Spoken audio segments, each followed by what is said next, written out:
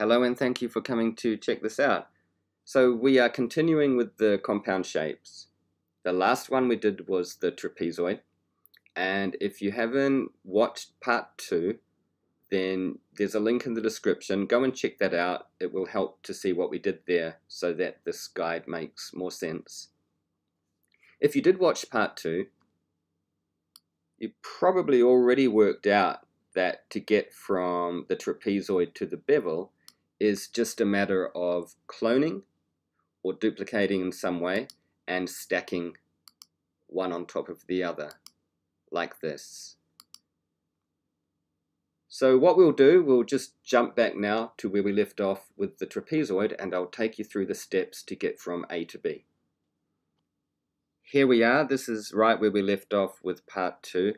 This is the trapezoid second build. So this one is using 2 hemispheres, 2 sides. One is just a duplicate of the other flipped around so that we get this animation. And yeah, we just have the square flipping in the opening because this is all coming from an After Effects reproduction. You don't have to have that there, of course. In fact, we'll take it away when we look at the next steps. These layers up here, these are just the null controls turned on. So quick reminder, because we're animating in motion, but we're animating to make a template for Final Cut. Well, if you are, then I like to drive the animation through null controls and links rather than directly on the parameters, because then we can animate a parameter and still send something through to Final Cut for publishing.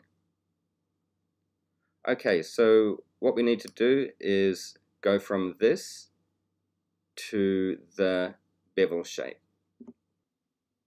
Okay, so as you can see, I've just gotten rid of the null drivers for in and out, so those links are gone.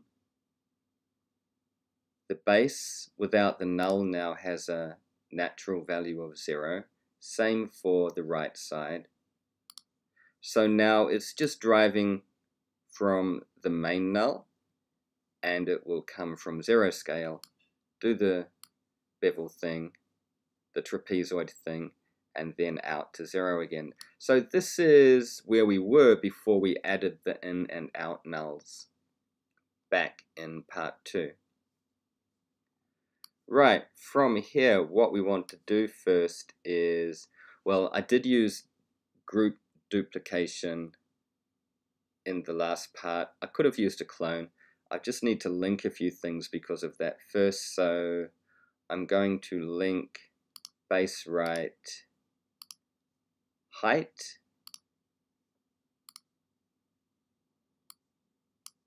to the main base there, and I'm going to link the Y anchor point also.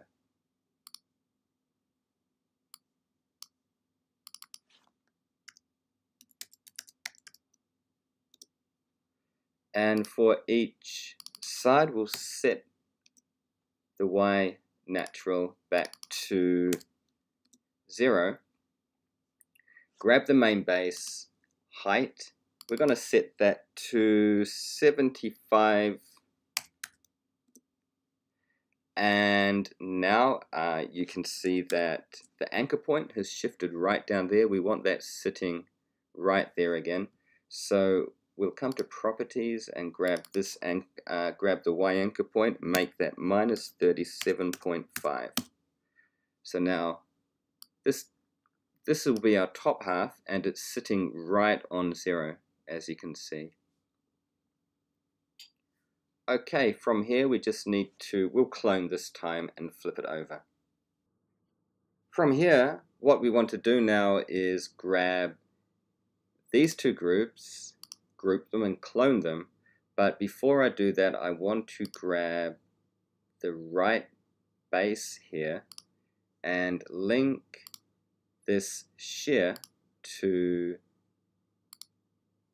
the main base here.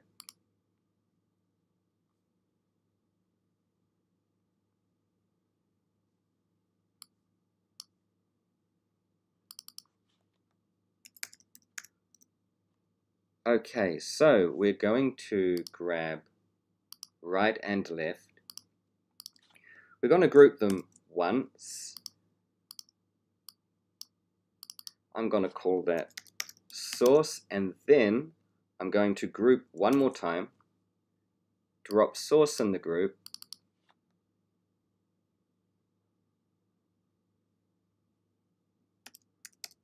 call this the clone group, and K to clone. So you see the clone sits in the same spot with the same anchor point there. So to flip it down, we're just going to grab the Y scale there and hit -100.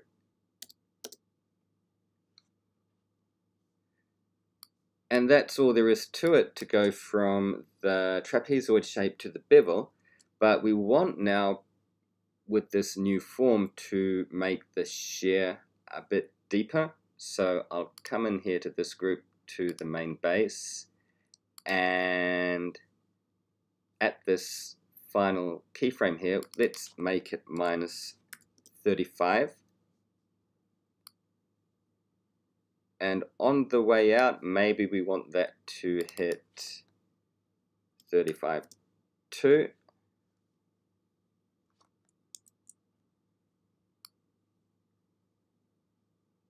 Okay, that is looking a bit more in proportion. So we want to jump over to this side, -35, and that keyframe to -35.